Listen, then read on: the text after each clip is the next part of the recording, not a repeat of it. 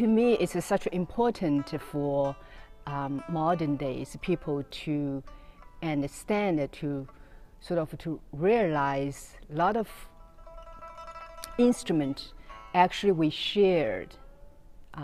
It's not separated. Even guitar, banjo, mandolin, pipa, or harp, and similar sort of Middle East oud or European lute. We all came from the same family.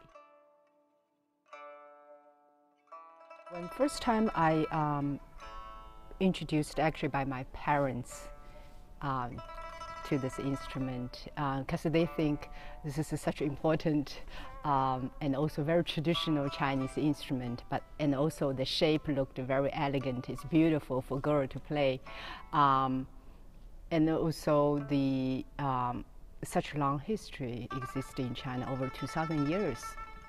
So I had no choice. And they just, like typical Chinese parents, they just say, here we go, that's the instrument you play. So from then, I'm still playing now. ZHAO JIPING, the composer who is very respected in China as a composer. So it's a fortune to play his music, and also I enjoyed it because the music, the piece, this concerto, basically the material, the melody, it came from my hometown. It's a folk tune, so I kind of grew up with that folk tune. Every time I play that Ming melody, it's a beautiful kind of a Chinese landscape.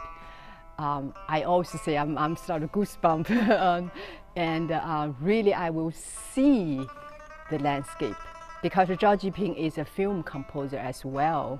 So his music very much have image. You can see his music, not only listen. So that's to me another way to introduce to audience sort of Chinese music blend with the Western orchestra.